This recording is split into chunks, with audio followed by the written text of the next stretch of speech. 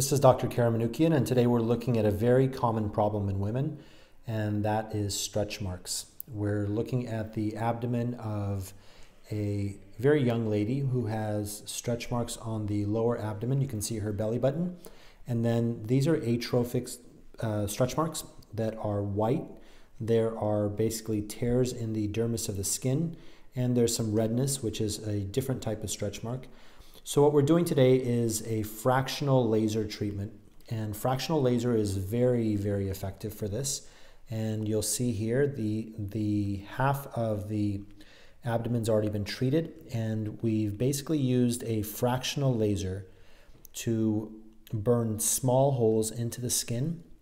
Now these holes basically vaporize the top layer of the skin into the papillary dermis, and you can see there's some redness associated with it.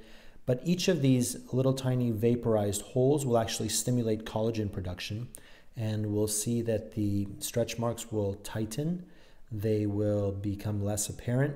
There'll be some infusion of color, which will make it more normal. But most importantly, it'll tighten up the skin. Now, the treatment we usually do with the fractional laser takes a few minutes to treat. You can see the randomized pattern of the fractional CO2 laser. We'd like to treat post-op or post-treatment with some topical creams, including exfoliase and luminase, to prevent any post-inflammatory hyperpigmentation.